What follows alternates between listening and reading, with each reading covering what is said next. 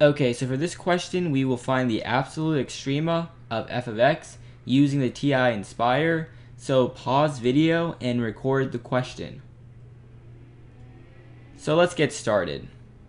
We'll first define f of x. So we have f of x defined as x cubed minus 12x plus 1.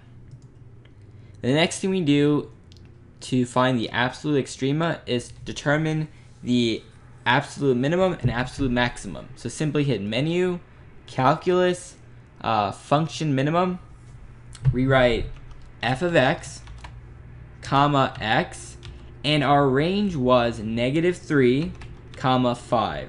So it will determine the minimum value from -3 all the way to 5.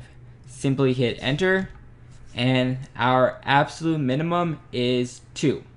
And to determine the value of f of x when x equals 2, you simply write f parentheses 2, enter. So at x equal 2, f of x is -15. We do the exact same thing for absolute maximum. Simply hit menu, calculus, function maximum. So we write f of x, comma x, comma -3, comma 5. This was our given range. Simply hit enter, and we see that the absolute maximum occurs at x equals 5. To determine the value, simply write f parentheses 5.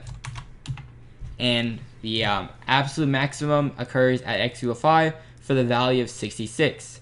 And that's all you need to do.